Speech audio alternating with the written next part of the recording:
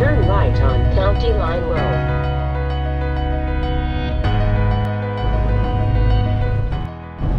What's going on, my friend? It's Raymond here, and you're watching Check 6 Aviation, and today we're checking out Sun and Fun.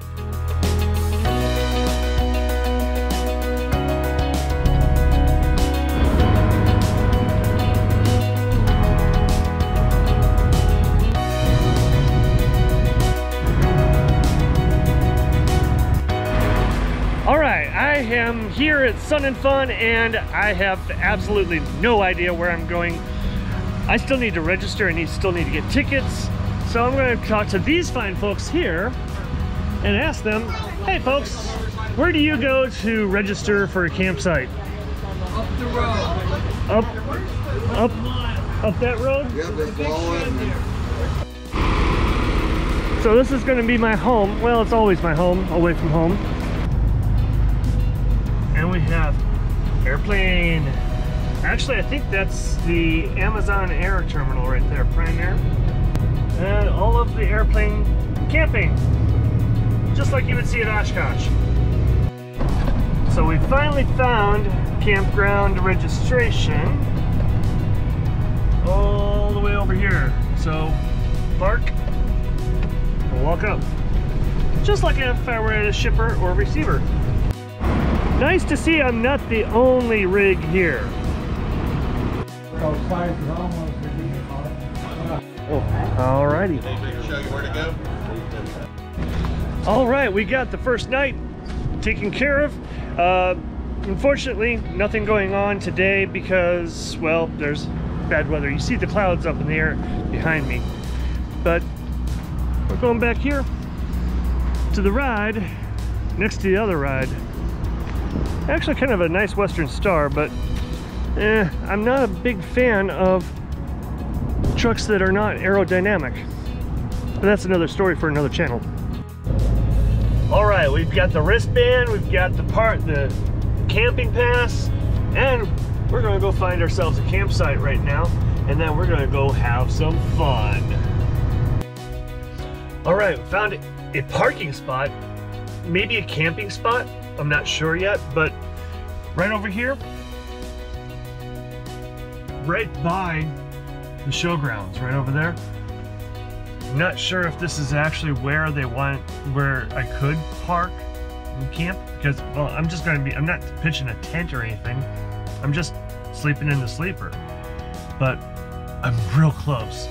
So I've got the headset with me, charged, because while I'm walking around, I'm going to be listening to Sun and Fun Radio, available on atc.net, I believe. I've got this app for Live ATC. Here, I'll show you right here. Got this app here,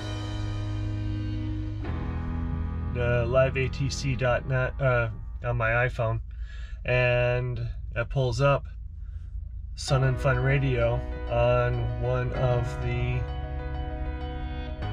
right here, United States, Florida. Find the, let's see, KLAL, Lakeland, and Sun and Fun Radio. Really fast. Go to the farm list.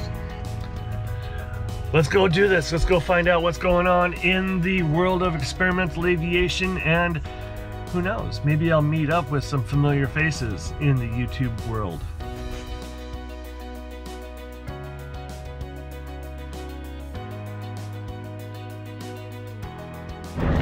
So I'm hanging out here at the Van's aircraft tent, and I guess it looks like one of the employees here, because I just had some guy try and give me money. I had to refuse. Alright, so like I said, you never know who you're going to meet at air shows. I've got Jason Ellis here he's also building an RV10. As a matter of fact, Jason, you were one of the inspirations. As a matter of fact, in my channel trailer, I used a piece of one of your videos. Oh, I charged for that, you know. Oh, well, you know, checks in the female. Oh, okay, good. So you recently said that you're going through a little bit of a funk. Well, you know. And you know, which happens with every builder, as I understand, or at least maybe I'll come to understand.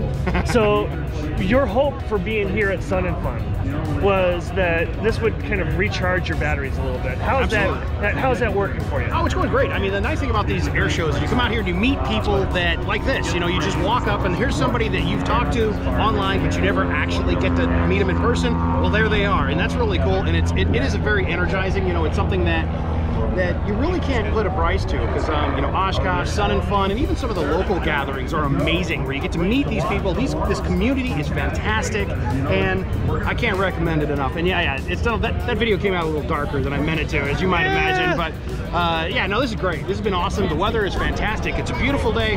Wish you guys were here. Yeah, we wish you were here too. So yeah, kind of my own self-analysis of that builder funk. Yeah. Is it more of hoping to get the project done within a certain timeline and not meeting that timeline for you?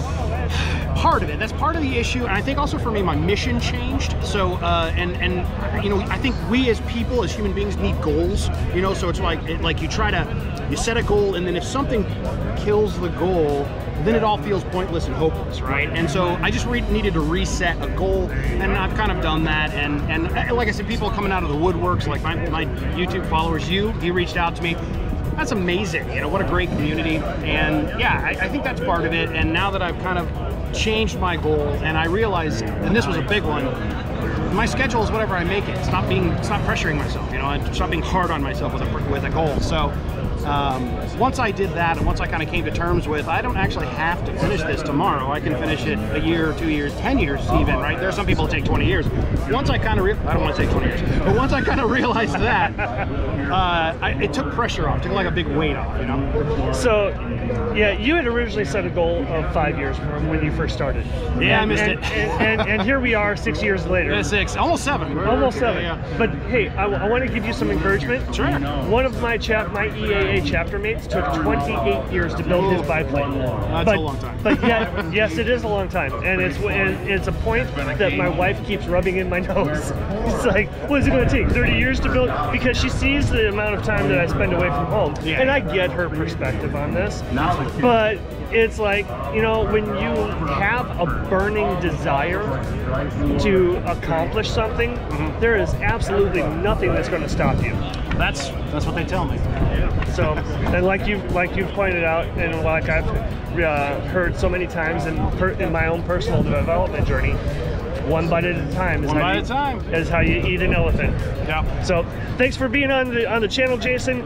By all means, folks, if you have not checked out any of Jason Ellis's videos, see the featured channels section of this channel, and he'll be one of those that's right up at the top, along with Van's Aircraft, Plane Lady, who I'll be running into later, hopefully.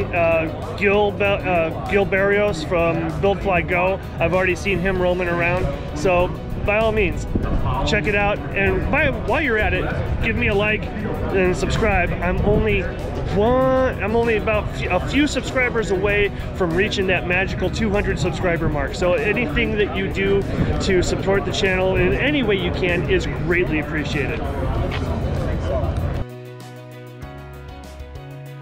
So if you watch Jimmy's World at all, you might know this guy. Jimmy may be the brains behind the operation, but this guy's the one that gets it done. Don't listen to whatever he's saying. All right, William. Grizzly, you were saying something about the Vans Aircraft RV10. The RV10 has got to be my favorite out of all the Vans line. So what? How many hours you got? Enough said. Okay, I agree. Yeah, my favorite too. It's big guy friendly. Yes. I mean, I got in it at Oshkosh last year for the first time, and I found that it had massive, mucho room. Yeah. I mean, you know, it was roomier than a Cessna 172. Yeah, even a 182. Oh, well, see, I haven't been in a 182 yet. There's not a whole lot of difference. Okay. So. And remind me of the name again? Jimmy. Hey, no, you're Jimmy. I'm Jimmy. I'm Raymond from Check 6 Aviation. Okay. Also on YouTube. There you go. Documenting my RV-10 build. Okay, fantastic. And I wanted to help save the 310. We are saving the 310. That's fantastic. Thank you so much. Here, wait. Saving the 310. Saving the 310 right here, baby. $1 at a time. $5 at a time. There's 5. There's $5 in there. Thanks, man. That is fantastic. Because after all, I'm about as broke as you because of airplanes. And that's the best way to go broke. I know, right? And you're in the right place to do it. Like, the next 4 generations of inheritance can be spent in these buildings. And well, we can also teach our kids how to do the same thing. That's right. And live a fantastic life doing it. You know, if there's no better life than being able to, like, an airplane, right? How awesome is that? That is the problems you want in life, is my airplane is broken. Those are the problems you want. That is fantastic. Love the content, I appreciate it. Yeah, thanks so much.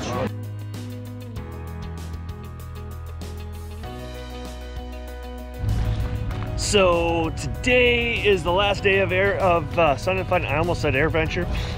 And I'm heading over to the workshops and trying to learn something. You know, they say it's a good thing to wrap your ass in fiberglass. Well, I'm going to see if I can get into one of the workshops and actually learn how to do that. All right, still here at Sun and Fun, and I'm here with Lee from Grex USA, and he's got a lot of good information on spray guns. Now, we're not going to get into the prime, don't prime debate here, but if you choose to prime like I have, you're going to want to listen to this guy. So Lee, yeah, I mean, I've got just a cheapo Northern Tool, you know, spray gun, but I tried it out with the construction project that I've got going on because I'm building my workshop, and it just didn't work very well. You know, you said something about needle size that I didn't even know about because I haven't even really dug into the manual to try and set my gun up yet. Yeah, what you're going to find from a lot of companies is they don't specialize that area because they don't know about needle size. They just sell you a gun. Okay, what I'm going to tell you is, here's our X4000, it's LVLP spray gun. So we use less CFM. So the difference being is if you're using like a nail gun, it's keyed on PSI. CFM is for spray gun because you have to atomize everything properly. So if you look at a lot of the tools, spray guns, they'll atomize about 8 inches to 12 inches at front of the gun. We atomize 2 inches. So CFM is cubic feet per minute, right? Correct. Okay. All right. So what is, because we're used to air tools and, you know, line pressures of like 90 psi. What should we be using for our spray guns? Most quality spray guns are going to run around the 40 to 45 psi. So you're not interested really in high psi, you're interested in volume, which is CFM. So you need an air compressor or compressor system. With our gun, I'll do 9 CFM, whereas a lot of them are running 12 to 15 CFM. So they're large compressors. Wow. Okay. Needle size is the other critical thing. Okay, because the needle size is going to determine what the viscosity of the material is. So if I'm doing a primer, a heavy primer, I want to use a 1.8 or maybe 2.0 needle. If I'm shooting aircraft paint, I'm going to be down about the 1.4, 1.3 area. So it really depends on what I'm shooting. Okay. Yeah. And so how do we change the needle on this? I mean, basically the needle is, you got this area here, you're going to unscrew it. So you see the spring come out, and this is your needle, you're just going to pull it out. Okay, and then you're going to change the air horn. So it's a complete kit. The needle size has to match the air horn. okay. So you just buy the kit. All right. And you put them back in, just till it snugs up, and just screw it back in. All right. Cool. So if you're using AXO primer like I am on my plane, or at least like I will be, or trying to shoot out the construction primer onto the workshop that I'm building that didn't go so well, I ended up switching to rollers. It worked much better. Then you're gonna want to keep this in mind for your build, no matter what gun you use. But definitely check out Grex USA. How do we find you online? GrexUSA.com. All right. And from there, if you want to order, go ahead and check. I'm sure they've got a phone number down there or an order form online that you can guys go ahead and ship out to anywhere in the world. We have dealers all over the United States, so you can go hit our dealer locator, find something close to you. And we also have our direct line. If you have questions, call us directly and we'll answer your questions. All right. And these guys are not a sponsor yet, but who knows, maybe in sometime in the future. Pleasure talking to you. Great talking to you too.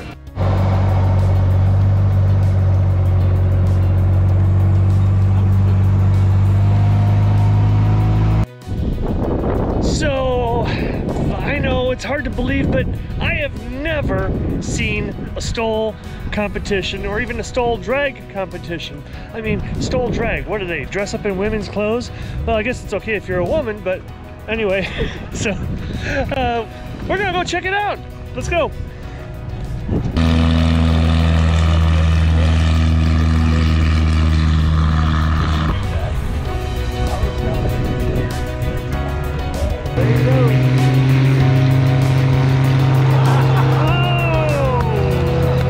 After 3 days of walking around an air show, this is the life. As we've seen this whole weekend, you just never know who you're going to run into. Well, actually, I knew I was going to run into him because he's at every air show. That's true. I saw you a day or two ago anyways, pulling in. Yes. So, yeah. It works out. Yeah, because I said, hey, what's up, Jason? Yeah, I said, who's that guy in the truck? And then he came by, and then he put it all together for me. Yeah, and then he finds out that I'm actually building an RV-10 for my first airplane, and As a student pilot, I want to add that to it. I love it. As a student pilot. Yes. And I'm not the only one that is building an airplane as a student pilot. Yeah. Yes.